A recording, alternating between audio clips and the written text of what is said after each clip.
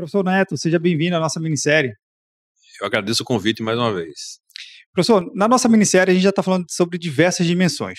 Já passamos no episódio sobre valor, a parte humana, a dimensão humana, que foi muito importante. Agora, para conectar ainda mais essas duas primeiras dimensões, fala um pouquinho da estratégica. A dimensão estratégica é formada basicamente por produtos e serviços, né? É o que a empresa faz. O marketing e o seu framework lá, o famoso 4Ps, produto, preço, praça e promoção, estão aqui contidos como ferramentas estratégicas dentro da expansão de mercado, né? Que é aqui que acontece a expansão de mercado. A grande questão é a gente pensar na lógica da construção das 4 dimensões. Pessoas que são agora treinadas em valores são os responsáveis por trazer produtos e serviços à realidade. São elas que fazem produtos e serviços. Então essa é a matemática que constrói o que a gente chama de dimensão estratégica. Existe alguma diferença entre boa estratégica ou má estratégica? Ou tudo é estratégia? Sempre tem a boa estratégia e a má estratégia. Eu acho que tem como fazer isso sim. Eu acho que a boa estratégia é sempre a estratégia que não necessariamente acerta, mas que tem uma intenção de transmitir valores, né? A má estratégia é aquela estratégia que ignora isso completamente e faz as coisas por pura tendência ou por imediatismo, né? No mercado tem muito isso, né? Surgiu um produto novo, uma tendência nova, eu vou ter que fazer aquilo ali. Aqui na nossa região, não sei se lá em Recife aconteceu isso, o boom das paletas mexicanas, né? De fato. Aconteceu uma paleta mexicana que foi legal e é uma novidade, e de repente todos os microempresários que tinham algum dinheiro para investir estavam com o quiosque de paleta mexicana nos shoppings. Hoje você vai ver, contar nos dedos as que ficaram, provavelmente as que ficaram tinham muito mais estratégia voltada na experiência que eles queriam entregar para os seus consumidores, não simplesmente uma troca de capital, né? Eu te dou uma coisa e você me dá o meu lucro. Então a gente pode dizer que uma boa estratégia teria que incluir, obrigatoriamente, uma capacidade de analisar e mudar a rota e se adaptar com as lições aprendidas. Principalmente nos tempos de hoje. Se você for pensar no modelo de gestão todo baseado no que você faz, você é uma empresa muito vulnerável à disrupção. E essa palavra disrupção está muito próximo da gente, né? A gente às vezes pensa que é uma coisa que vai acontecer com a galera de Wall Street, né? Com a galera da Times Square, mas na verdade pode chegar para você amanhã. Pode estar, de repente, agora, uma tecnologia nova surgindo, uma plataforma ou até um concorrente, pensando em uma solução que vai fazer a sua solução se tornar obsoleta ou inviável. E você tem que se preocupar com isso. Se a gente se preocupa com isso de verdade, a gente se preocupa em ter valores, né? Entregar valores através do que a gente faz, e não simplesmente fazer alguma coisa. Porque se a minha gestão, como eu falei, é baseada apenas no que eu entrego, e o que eu entrego amanhã fica obsoleto, minha empresa morre, né? Ou então eu fico naquela situação de não aceitar essa realidade e ficar queimando o capital e fazendo esforços de fato em vão, né? Isso poderia ser chamado de uma má estratégia, inclusive. No primeiro episódio a gente falou sobre valor, no segundo a dimensão humana. E também você falou sobre a ponte que conecta essas duas dimensões, que foi a ponte da educação. Qual é a ponte, então, que conecta a dimensão humana com a dimensão estratégica? A ponte que a gente desenhou, na verdade o nome que a gente deu para ela, né, é o que faz mais sentido, chama-se ponte da inovação. É através da inovação, ou seja, desse jeito inquieto de pensar em como a gente vai traduzir aqueles valores em experiências. Essa é a fogueira que tem que queimar dentro da dimensão estratégica. E, obviamente, ela vem lá da dimensão humana com as pessoas, né?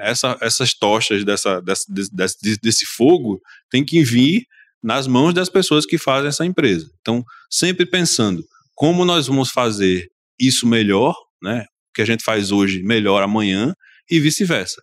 Tem muitas vezes que eu me deparo, inclusive hoje, estava procurando lá livros para me reciclar na Amazon, e eu vi um livro, não vou citar o qual, mas a capa era sobre inovação e tinha exatamente a ilustração que eu usei no livro. Um peixinho nadando contra os outros, né? seja disruptivo, alguma coisa desse tipo. De fato, existem pessoas na humanidade que conseguiram fazer isso, né? Viraram 360 graus, né? Diferente do outro e fizeram coisas que mudou a humanidade. Mas essas pessoas são exceções, né? Os meros mortais, principalmente nós pequenos empresários, o tipo de inovação que a gente tem que se preocupar é aquela inovação de fazer algo melhor hoje do que a gente fez ontem. Se a gente fizer isso todo dia, eventualmente nós vamos ser aquele peixinho que consegue olhar para cima da água e enxergar um horizonte diferente. E aí sim, lá na frente a gente vai ser percebido como aquela mudança que fez tudo isso mudar, disruptou tal mercado e fez com que essa empresa crescesse, né? Isso geralmente é o efeito garagem, né? Muitas das empresas que a gente conhece hoje como gigantes dos seus segmentos começaram na garagem, fazendo uma coisa um pouquinho melhor hoje do que faziam ontem. Então, esse tipo de fomento, né, de comportamento é o que a gente chama de ponte da inovação. Então, a gente está falando de uma capacidade de melhorar de pouquinho em pouquinho, mas a constância associada a essa capacidade. É uma disciplina. Inovação é uma disciplina. Inovação não é um dom que caiu de um meteoro especial na sua cabeça ou não é regido pela posição que você nasceu em relação a Netuno, né? Inovação é uma disciplina, ou seja, dá para ensinar e dá para aprender. A gente tem aí, justamente, falou muito de educação, né? E uma boa estratégia de educação ensina a inovar, ensina esses passos, né? Como a gente pode fazer isso um pouco melhor, né? Que tipo de variáveis a gente tem que pensar?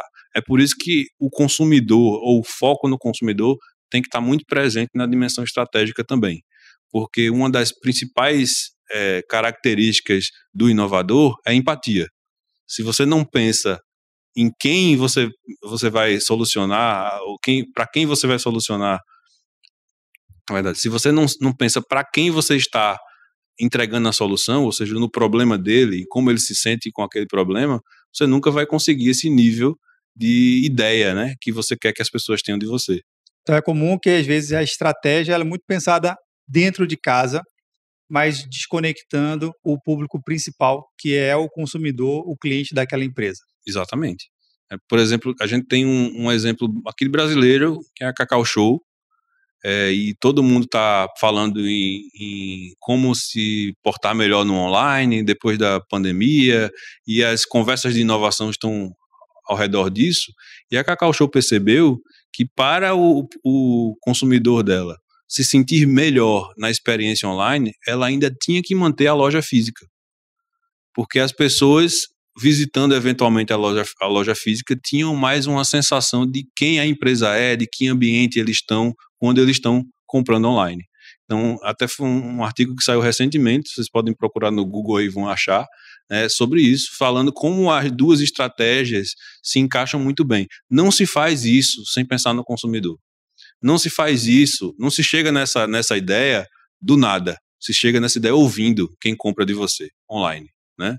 Ouvindo a experiência dele, as coisas que ele achou ruim, né? Isso é uma competência, ou seja, dá para aprender a fazer isso sistematicamente. Então, com base na minha estratégia, eu não posso ter mensagens diferentes ou desconectadas no meu mundo presencial, no meu mundo físico, com o meu mundo virtual. Sua marca é uma só. Não existe mais essa dicotomia. Eu até tinha uma disciplina que eu lecionava numa pós-graduação que se chamava e-branding, que era o electronic branding, ou branding digital. E eu fazia, beleza, estava lá no diário de classe, eu tinha que obedecer, mas eu dizia para os meus alunos no primeiro momento, não existe esse negócio mais de branding digital e de branding offline, né? É branding. Você está construindo uma marca e o mundo já é integrado. Não dá para você pensar no digital eu farei isso, no mundo real eu farei isso. A percepção do seu consumidor é a mesma.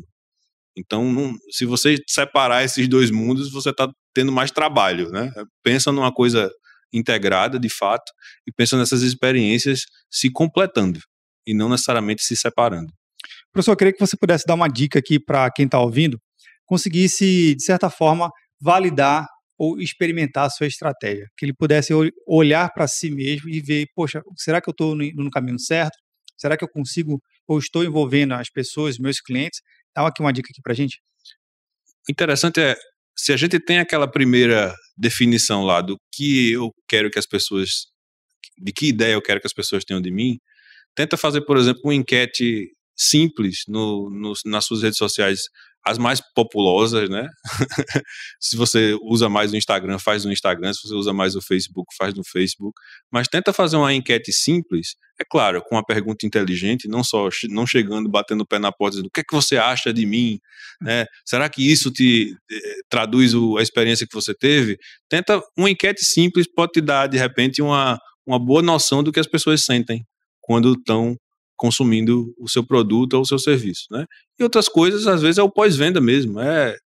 Um consumidor, às vezes, consome e você faz o follow-up naquele consumidor, numa conversa, de repente, mais intimista, você tem como saber medir, né, o grau de precisão da experiência que ele teve comparado à experiência que você gostaria que ele deveria ter. É como se fosse a pesquisa de satisfação ainda está na moda. A pesquisa de satisfação é contínua agora, né? Não tem eu não gosto dessa questão de eu vou fazer o meu serviço aqui por um tempo e depois vou medir a satisfação do meu consumidor.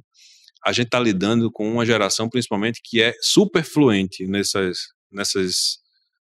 mídias novas. Eles estão ávidos a produzir conteúdo em relação ao que eles sentiram. Seja o primeiro a ouvir essa opinião. Essa é uma coisa muito importante, um conselho que eu até dou de graça aqui para vocês. Seja o primeiro a ouvir. Traga ele para junto da sua dimensão estratégica, como a gente falou. A cocriação também acontece aqui, né? Que tipo de experiência você teve, né?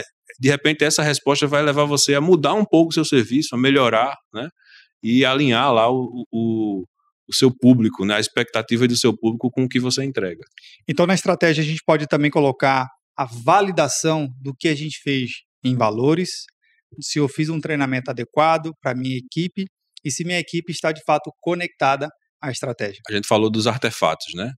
Os produtos são artefatos. Eles são produzidos, gerados pela cultura. Se aquela cultura está gerando artefatos que não se encaixam com a ideia que eu achei que eles se encaixariam, eu tenho que voltar para trabalhar a minha cultura. Então, isso também vaza de volta, né, para as outras dimensões. Por isso que é interessante entender que as dimensões têm cada um o seu papel, e essa visão macro das 4 dimensões ajuda muito o diagnóstico de problemas, solução de problemas dentro da gestão, que é que está acontecendo, né? Eu não posso criticar, às vezes, só a equipe que está responsável pela linha de frente, quanto às vezes eu tenho que ver que tipo de cultura está gerando aqueles produtos. Então eu tenho que trabalhar a minha educação, melhorar o meu trato com a dimensão humana. Às vezes a dimensão humana, por exemplo, você pode identificar, não, mas eles não entenderam direito aqui o que eu estava querendo dizer. Então eu tenho que voltar lá na minha declaração de valores e ajustar um pouquinho aquilo ali para fazer com que ele fique mais claro. Ou seja, é sempre um trabalho contínuo. Maravilha. Professor, para a gente fechar aqui o nosso episódio sobre a dimensão da estratégica, resume aqui para a gente. Entregue experiências. Produtos e serviços podem passar, né? O que você faz hoje pode não valer amanhã. Mas se você tem valores como base, você vai conseguir transformar o que você faz em novas experiências. Então, foque em experiências.